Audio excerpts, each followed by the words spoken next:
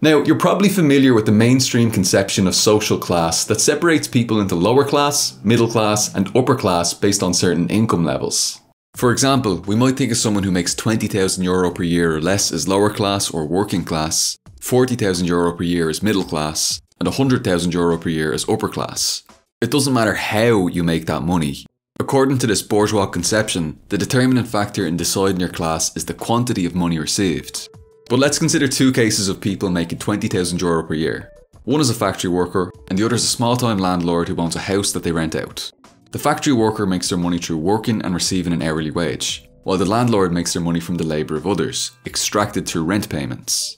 By the earlier mainstream analysis, both should be seen as working class due to their identical income level of €20,000 per year. But when we move to socialism, a society led by and in the interests of the working class, only one of these people is significantly going to benefit, the factory worker. The landlord, on the other hand, is in trouble, because landlordism ends as we progressively abolish private property under socialism, meaning our former landlord is going to have to go and get a job like everyone else. This shows that these two people, the worker and the landlord, have two very different sets of material interests based on how they make their money, despite having identical income levels. The worker is materially incentivized to bring about socialism, drastically improving the conditions for the working class. The landlord is materially incentivized to maintain capitalism because it's the only way for them to continue to own private property and exploit workers, which is the source of their income. In truth, the two of these people are not members of the same class. One of them, our factory worker, is a member of the working class, while the other, our modern landlord, is a member of the capitalist class. Let's find out why.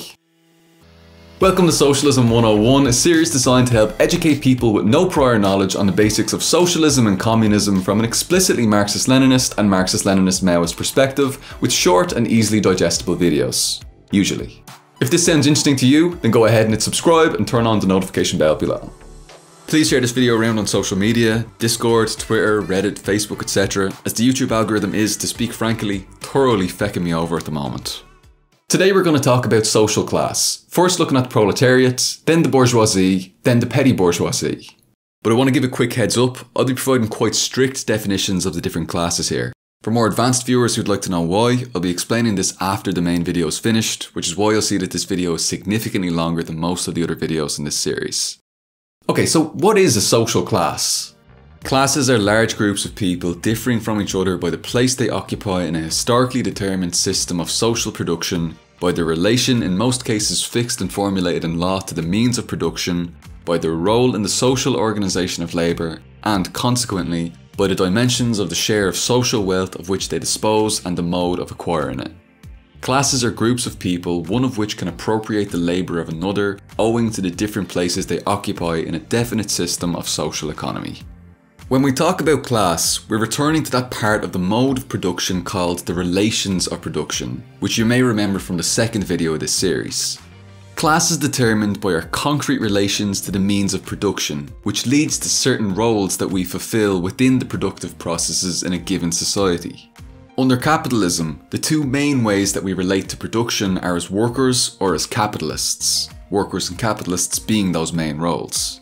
And this separates us into two main classes, the working class or proletariat and the capitalist class or bourgeoisie. Now, let's consult our old friend Friedrich Engels to put some more concrete definitions on these two classes. By bourgeoisie is meant the class of modern capitalists, owners of the means of social production and employers of wage labour.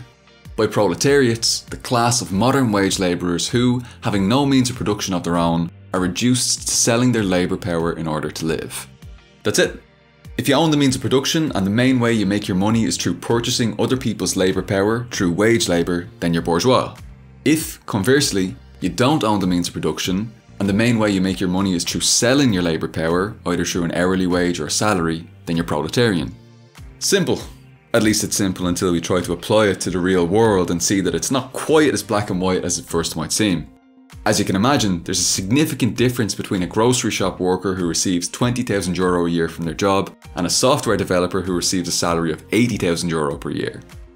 However, the difference between them is quantitative. That is, it concerns the quantity of money they receive, rather than qualitative, in that they both share the qualities of not owning the means of production and selling their labour power to survive, and therefore both fit Engels' definition of the proletariat.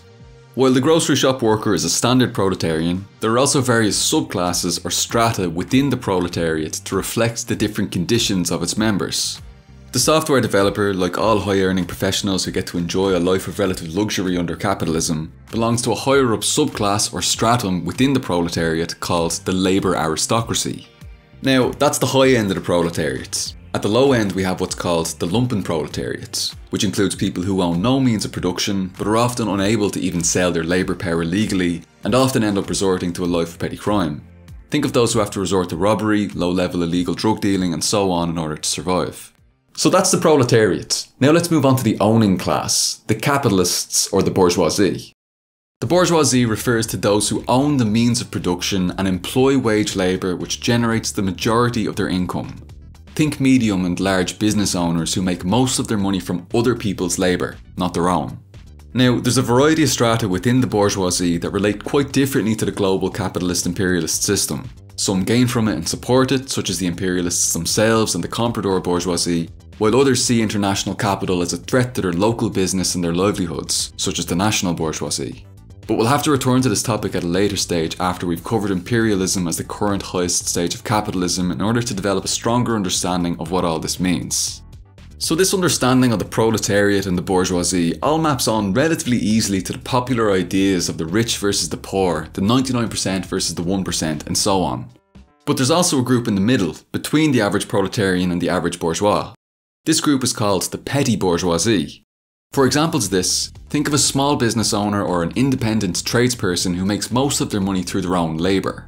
And this causes all kinds of headaches for us as Marxists because they own some small quantity of means of production, but the majority of their income doesn't come from them purchasing others' wage labour, but rather from their own labour. And with these characteristics, this group doesn't quite fit Engels' definition of either the proletariat or the bourgeoisie. In fact, it occupies a qualitatively unique position of possessing elements of both the proletariat and the bourgeoisie without fully satisfying the requirements for either one. Now let's put a more concrete definition on it.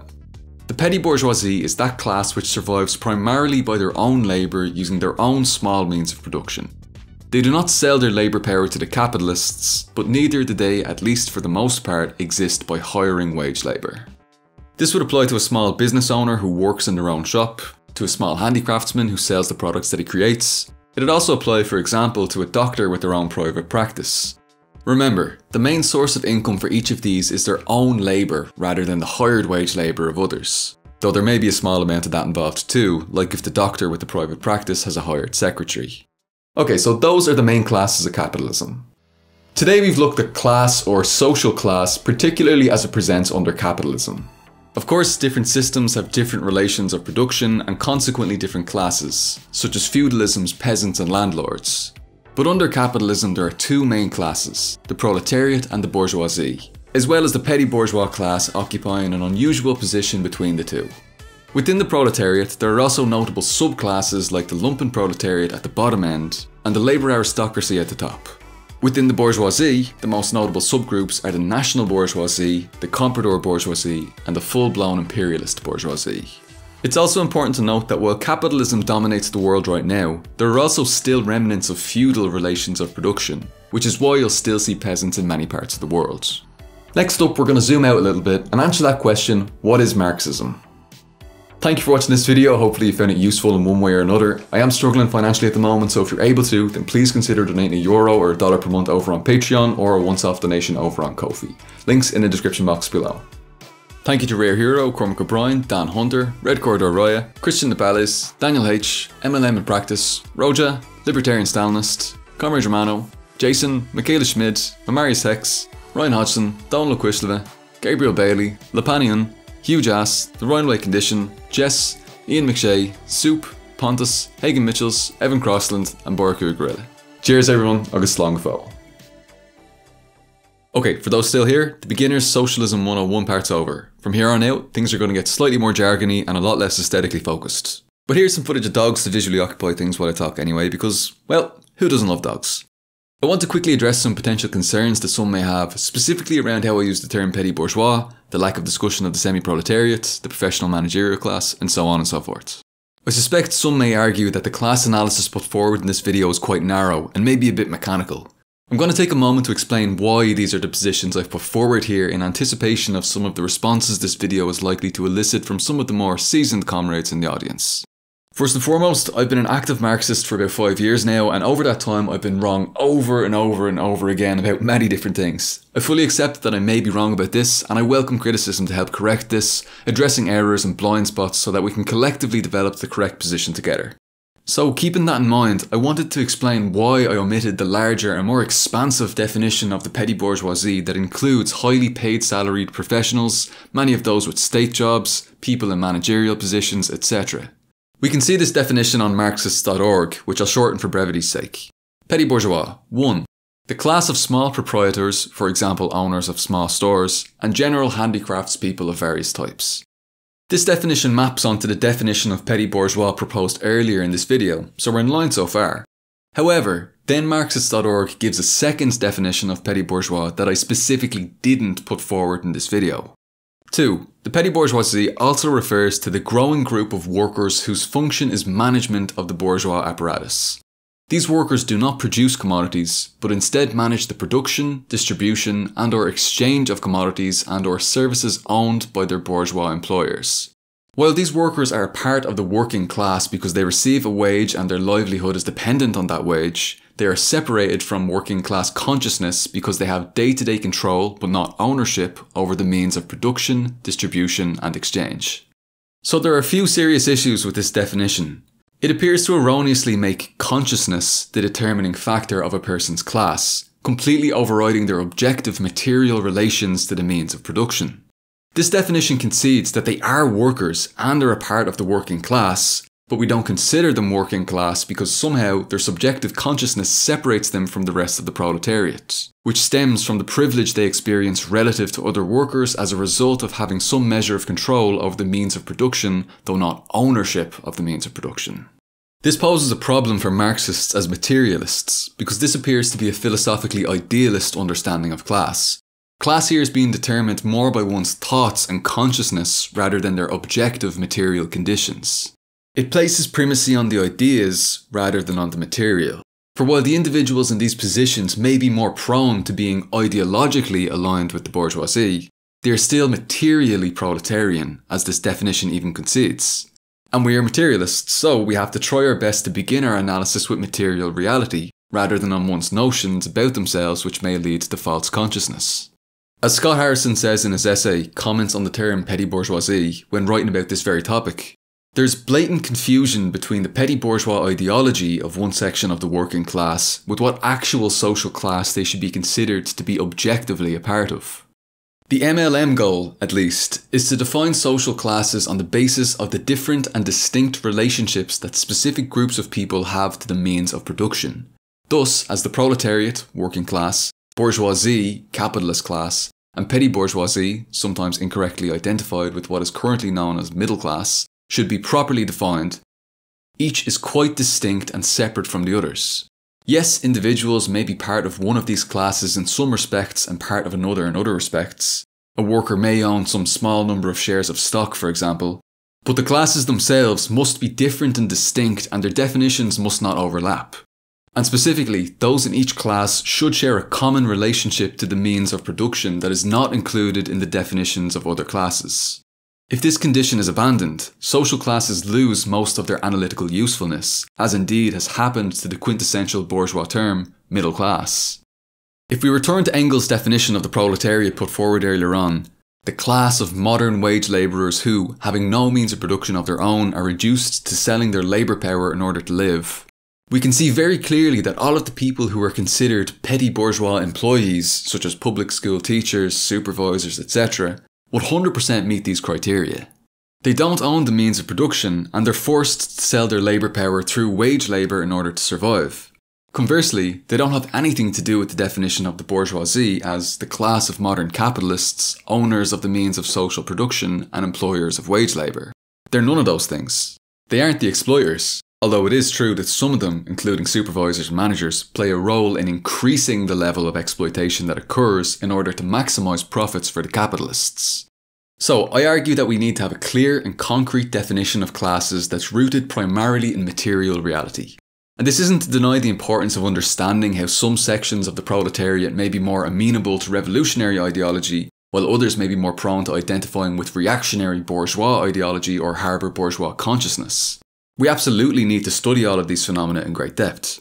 But our analysis must always, as materialists, be primarily rooted in material reality. And as such, our analysis must begin with one's objective material conditions, one's concrete relations to the means of production. And from there, we can build on that and develop a deeper understanding of false consciousness and how bourgeois ideology has penetrated many strata of the proletariat. But as materialists, we need to be able to clearly delineate between people's ideologies and consciousness on one hand, and their objective class position based materially on their relations to the means of production on the other. I want to take a moment to say that this question of whether or not these workers are part of the proletariat is of great importance to us as socialists. Under the transition period of socialism, under the dictatorship of the proletariat, one of our main tasks is to abolish the bourgeoisie, to assimilate them to the proletariat. As everyone is then proletarian, there's no longer class distinction, and the proletariat thus abolishes itself as we reach the classless society of communism. Now, under the socialist transition period, categorising teachers and doctors and other professionals as bourgeois or petty bourgeois causes us an immediate problem, because our task as the dictatorship of the proletariat would then be to abolish them with the rest of the bourgeoisie and the petty bourgeoisie. As we can imagine when we think this through to the socialist transition period, it's quite detrimental to the development of socialism to identify them as bourgeois or petty bourgeois. Simply put, using one concrete example, we need doctors. We most definitely should not be trying to abolish them. Now, regarding the so-called professional managerial class, or PMC, I made a video about this some time back laying out many of the problems that have been discussed here, namely that it's just not a class from a Marxist materialist perspective, while still accepting that we do need to understand the unique features of these groupings as part of the proletariat. As for the semi-proletariat, I don't see the necessity of this term. To the best of my knowledge, it appears to refer mostly to the lowest sections of the petty bourgeoisie, who are themselves deeply exploited and in many cases in worse off positions materially than the average proletarian. And this state of being deeply exploited is suggested to give these people a kind of proletarian consciousness, meaning their interests more closely align with the interests of the proletariat than the bourgeoisie. This falls into the same trap mentioned earlier, where better off sections of the proletariat are considered petty bourgeois based on their consciousness, their ideology and their political inclinations. And, though in reverse this time, this still gives primacy to ideas and consciousness over material reality. This group is objectively petty bourgeois in that they, to return to the earlier definition, survive primarily on their own labour, using their own small means of production. They don't sell their labour power to the capitalists, nor do they exist for the most part by hiring wage labour. Nonetheless, they are extremely exploited and oppressed in various ways. I would therefore suggest that it's better that we can clearly delineate their objective position as part of the petty bourgeoisie, while also acknowledging that they are extremely likely to have what we might call proletarian consciousness, and are consequently very likely to be allies to the proletarian revolution. Okay, so those are my positions right now. Hopefully that explains my thinking a bit and helps to clarify why I left these categorisations out of the initial Socialism 101 part of this video. However, and this is really important, people far smarter and more well-read than me do sometimes use these more expansive categorisations. People who are actual authority figures in the international communist movement. Mao, for example, can be seen referring to the semi-proletariat in analysis of the classes in Chinese society. In the same text, he also calls primary and secondary school teachers petty bourgeois. You can see that he uses a more expansive definition of petty bourgeois than I used in the initial video here. So the comrades who argue in favour of this expanded definition will find plenty of justification for doing so among the greats. However, warning, hot take coming here, the fact that one of the great communists said this doesn't necessarily make it objectively true for us as scientific socialists. To claim that it does would be to treat these figures theologically, and would certainly be falling into the trap of dogmatic book worship. So, in that spirit, we should be open to respectfully disagreeing with these figures if we ever feel they're incorrect, or, perhaps, if their analysis was correct for the particular time and context in which they were writing, but is no longer true or applicable to the modern world. Scott Harrison's essay touches on this a bit more, so I'd strongly recommend if comrades are interested in the arguments that I've been putting forward in the latter section of this video, then they should absolutely read that essay and engage with it more there. Again, before we wrap up, I want to stress that I may be wrong about all this. It may be the case that in a few months or a year, comrades will help me to realise the errors in this analysis, in which case I'll make a part 2 to this video correcting those mistakes. I want to give a massive thanks to MLM in Practice for talking me through this conversation in depth, offering that alternative, expansive perspective. I suspect this fantastic comrade will at some stage make a Paul Marin is wrong about class video to rival the mighty work of Premier Lyles, and I very much look forward to continuing the conversation on this topic and developing a clear analysis collectively. I also want to thank Roymer, Vuchko and the Peace Report for sending on materials which have helped to expand my understanding of this topic, whether or not we've necessarily come to the same conclusions on it. I especially welcome all of your contributions and criticisms of this video. Thank you very much, comrades. Cheers everyone, agus slán go fóill.